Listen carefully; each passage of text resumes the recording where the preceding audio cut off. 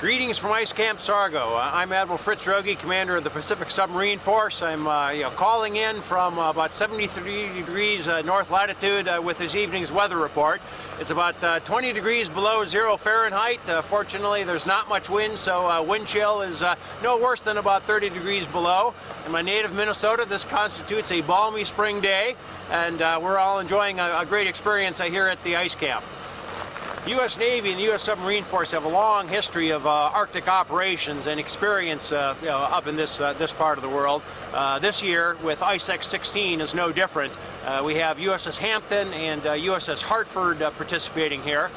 We have three primary focus for our efforts at this ice camp. First and foremost, of course, is giving those two submarine crews the opportunity to develop Arctic operating experience, which is going to become increasingly valuable as there is increased competition in the Arctic.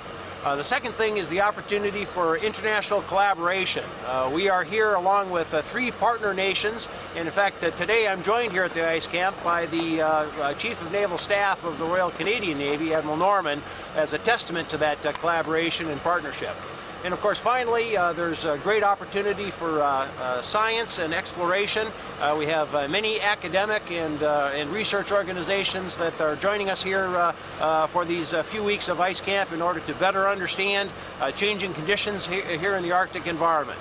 So, from Ice Camp Sargo, this is Admiral Fritz Roegge, Commander of the Pacific Submarine Force. Good day.